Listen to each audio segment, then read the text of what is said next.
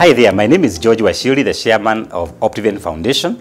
Optiven Foundation is a soft wing of Optiven Group, and we are happy that for the last couple of years we have been looking at empowering our communities through scholarship programs for the orphans, through support of HIV children, and also restoring the dignity of the senior citizens. And other than that, we also put some funding to the environment.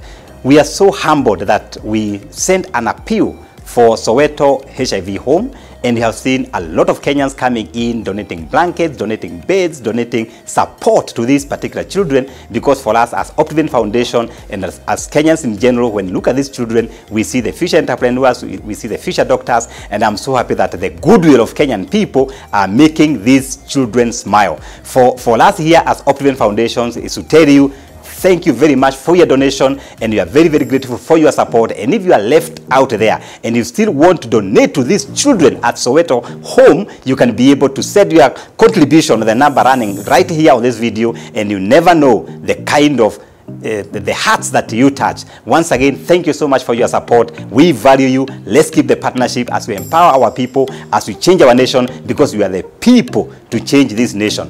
Mother Teresa said, if you cannot help everyone, just help one. God bless you.